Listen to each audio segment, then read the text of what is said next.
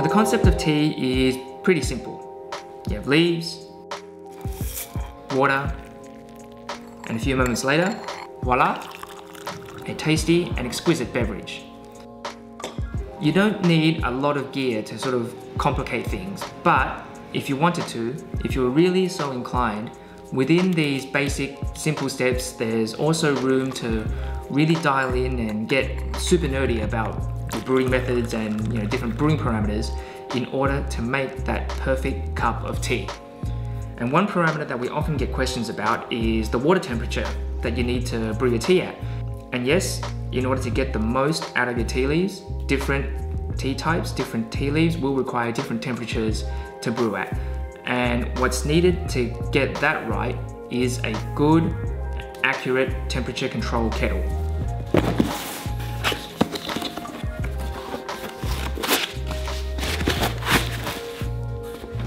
One like this one here.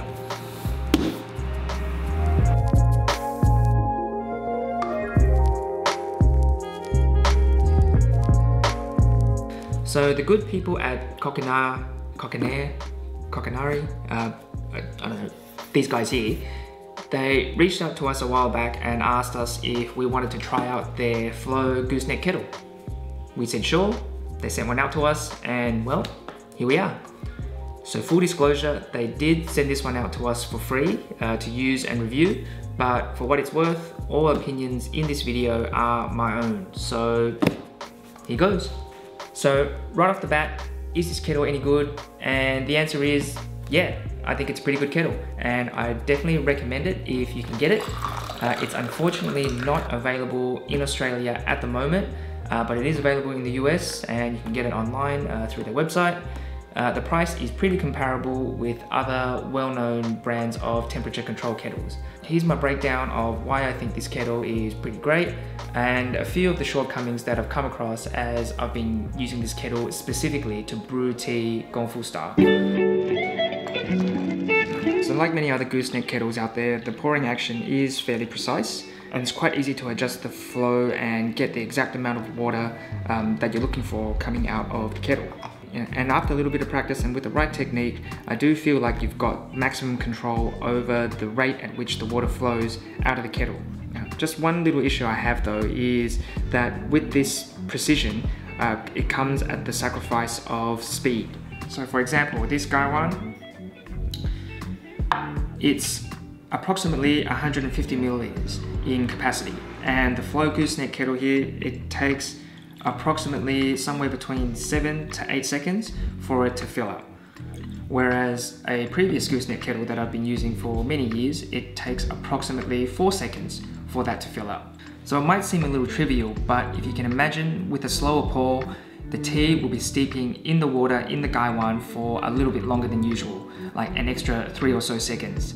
And with Gongfu style brewing, where each infusion is literally only about 5 to 10 seconds, an extra 3 seconds in steep time can make quite a difference in the brew. It's not a deal breaker, but it does mean that I just need to remember to adjust my steep times a little bit when using this kettle to brew particular teas that may be a little bit more sensitive to differing steep times. So I do like and appreciate the analog style dial over the buttons that you find in a lot of other kettles. It feels more intuitive and you can get to the right temperatures quicker than if you were compared to repeatedly button mashing like with many other kettles. Plus there's also this temperature hold feature that's pretty handy. I mean, most other kettles have it. Now what I find impressive about this hold feature is that it actually holds the temperature quite consistently. I've had other kettles where it also has the hold feature, but it kind of lets the temperature drop like about 2 or 3 degrees before the boiler kicks back in and it brings the temperature back up. I guess one small area for improvement would be, it'd be nice if there was a instant, kind of boil button or like a quick boil button, instead of always having to kind of, if say for example I had the temperature down at 20 degrees or it was at 50 degrees and then having to turn the dial all the way up to 100 in order to boil the water, it'd be nice to just have like a button where I can press and it takes me to boil instead of always having to turn the dial, all the way to 100. So another feature of this kettle, according to the website, is quick heating. I thought it'd be kind of fun to have a bit of a race between these three here. So these two kettles are ones that I've been using before. I got my hands on this on the Flow Gooseneck. The maximum capacity for all three is a little bit different, but I'm basing it off the Flow Gooseneck Kettle, which is about 900 milliliters. So all these kettles have 900 milliliters in them. I'm gonna hit boil and start on all three of them. Hopefully it doesn't blow a fuse, and we get to see just how fast this Flow Gooseneck Kettle really is. So here goes.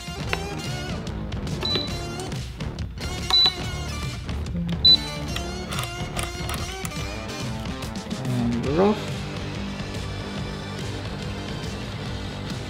The boiler for the boilers have all kicked in.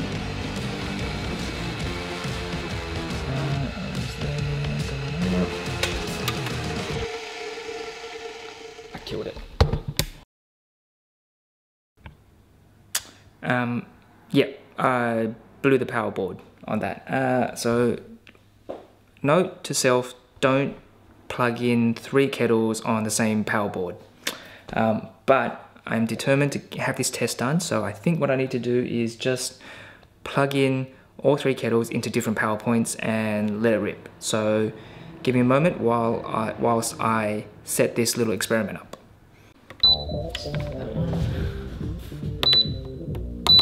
And then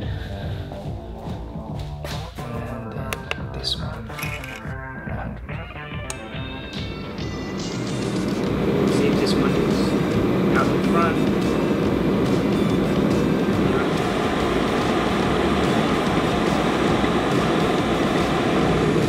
This one's caught up. And I think Artisan Barista is the first. Barista is lagging behind. It's stopping to think about whether it wants to hit boil. 99. Oh, but the barista hits boil first.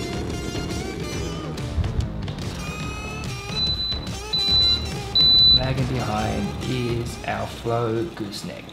So that was just a little bit of fun there, but as you can see, the Flow Gooseneck going from room temperature to boil is a little bit slower than some of the other kettles. The old barista kettle that I had versus the Flow Gooseneck, they're actually both pretty similar times. At the start, the Flow Gooseneck started at the water temperature was 17 degrees. The barista was at 20 degrees, so there was about a 3-degree difference there.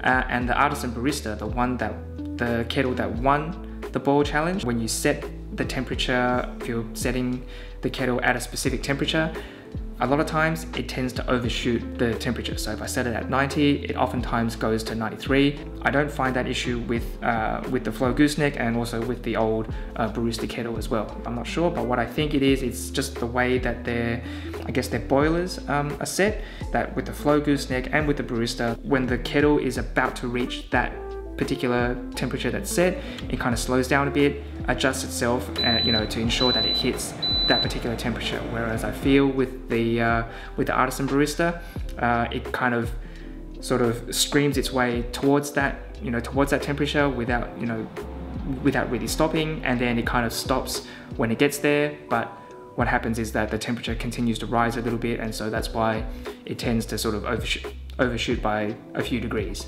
And I guess that's also probably the reason why that won the boil challenge as well, because the boiler just goes faster, hits boiling quicker, but it's not as that particular one is not as accurate when it comes to getting to specific temperatures. But so in the end, when it comes to getting a kettle for tea brewing, the things that you'd be looking for, I'd say, would be temperature accuracy and the overall ease of use of the kettle.